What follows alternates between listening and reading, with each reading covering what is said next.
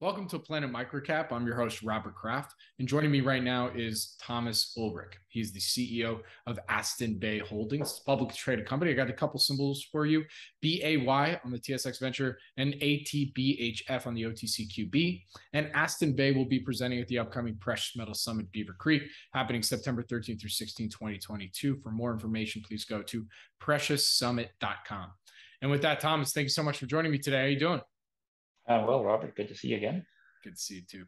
So before we get into an update, because I'm sure there's a lot to talk about, but for those that may not have seen any of our past interviews or haven't heard of Aston Bay before, let's get that quick overview of the company and then we'll go from there. Yeah. So really what Aston Bay is involved in, we're really searching for base and precious metals in North America. We're looking at two very geographically separate areas. One is up in Nunavut in very far north Canada, and the other one is down in Virginia in the States. Very good. All right. So the last time we did an interview together, we published that on September 6th, 2021. So let's get those highlights. Sure. Well, I think let's just start off with the most exciting thing right now. We are drilling again with our partner up in Nunavut at the moment. It's early August when we're doing this interview. I'm actually flying up tomorrow, so pretty excited to see some of the core that's coming out right now. We put a press release out earlier, just within the last week, hit some pretty impressive zones of massive copper mineralization in the very first two holes. We're currently at our sixth hole right now, and by the time this comes out, we should have a few more press releases out, or at least one more. We're very excited with the work we're doing up there with our partner. Obviously, great to have a partner, in these markets to take care of the financial burden and to keep doing some work. And so really couldn't have a better partner there. Our partner is it's an Australian company called American West Metals.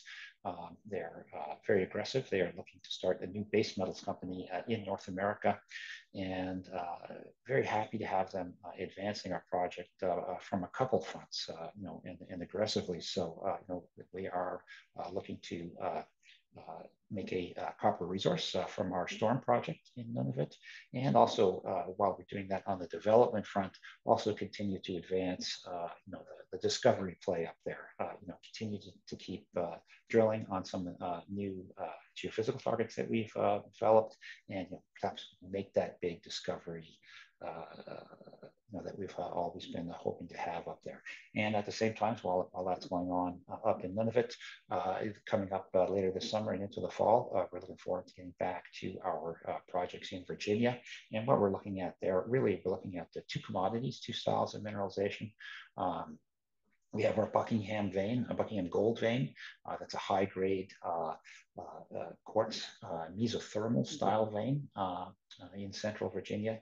It's we're hitting ounce plus intercepts over meter, meter and a half to 2+ meters.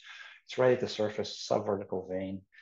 We have almost a mile of potential strike length. We've had a pretty juicy ore shoot, high-grade ore shoot right now that we're on. It's about 150 meters in strike length, and open at depth and open along strike. So very excited about that. And also in Virginia on the base metals front, over the last year, we've drilled our Mountain project.